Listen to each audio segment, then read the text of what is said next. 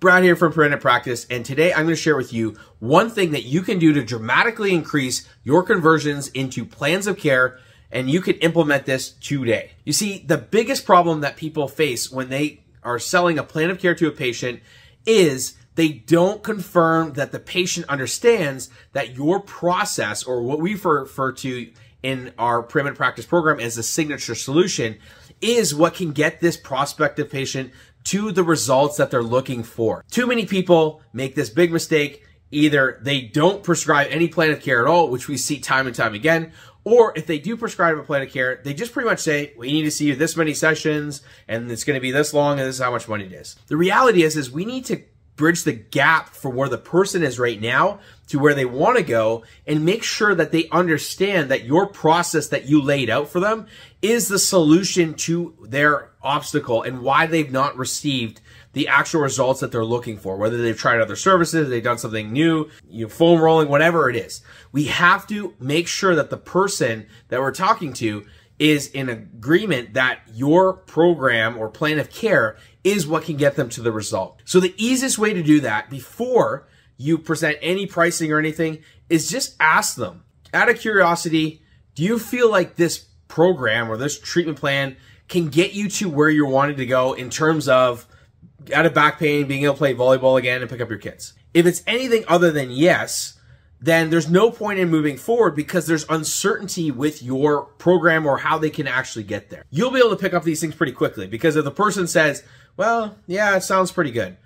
At that stage, I'm going to stop and say, well, you don't sound too sure on that. I mean, is there something that you feel is missing that can help you get where you're wanting to go, or did I not explain something? So I need to ask for some clarification before I can move forward.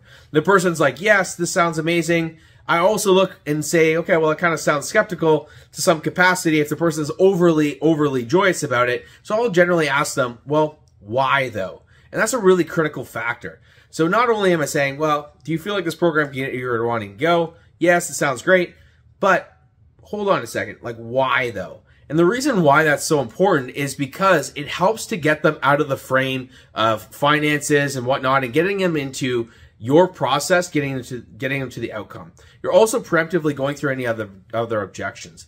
In my other videos, when we go through objections and common things where people ask about insurance or cost or need to think about it, the reality is that there's only two objections, the uncertainty or fear. By going through this process, we neutralize any potential objections and we can move forward once we have moved past the initial objection of them agreeing to the program.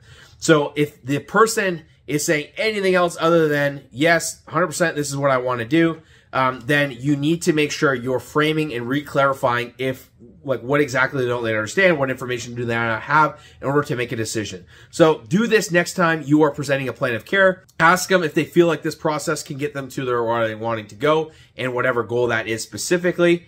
And then ask them, well, why do you feel that way? And get them to explain to you what they like about it. If you found this video helpful and you want to access more resources on how to get cash pay patients, optimize your marketing, and grow your practice, make sure you like, share, and subscribe so you can get more of those resources delivered on a regular basis.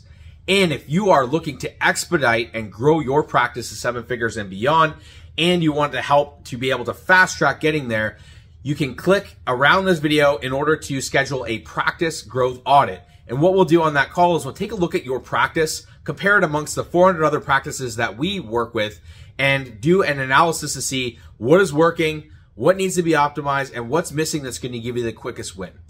If you're interested in that, make sure that you reach out and we'll love to schedule it in and get you on the right track. Thanks again. Until next time.